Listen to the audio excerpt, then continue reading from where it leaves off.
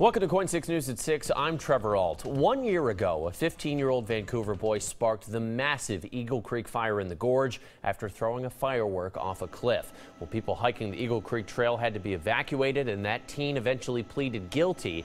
In May, a judge ordered him to pay $36 million in restitution.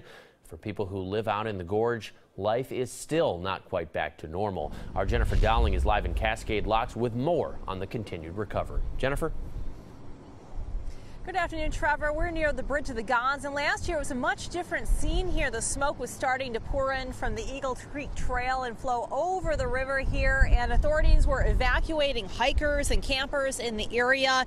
And the fire was also creeping very close to the Multnomah Falls Lodge. Now, the falls brings in 2.5 million people a year alone, and firefighters had to surround it in the following days to protect the historic building that was built in 1925, keeping those flames at bay, sparing it so people could enjoy it today.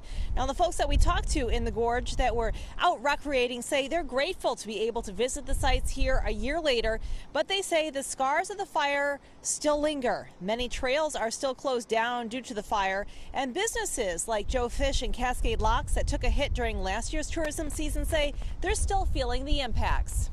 I mean, it gets tough at times, but I just think, all the people that come and support us, It's disappointing to see all the trees got burned up, right? Because every time, when I look up, I'll see everything is brown, it's a lush green. I feel really sad. This is happening, and it took so long to have the fire contained.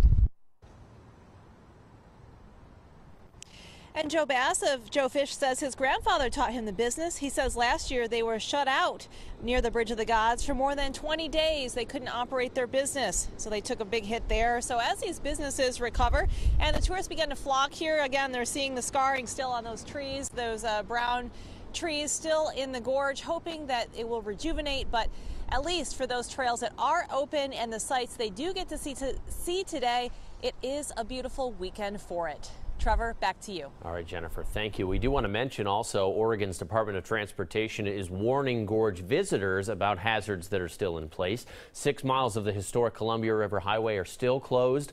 The section from Bridalveil to Ainsworth is seeing falling rock and trees. And you should remember, if you're visiting Multnomah Falls this holiday weekend, you need to go early. ODOT says the parking lot only has space for 186 cars. It can seat anywhere from 2,000 to 2,500 vehicles per day.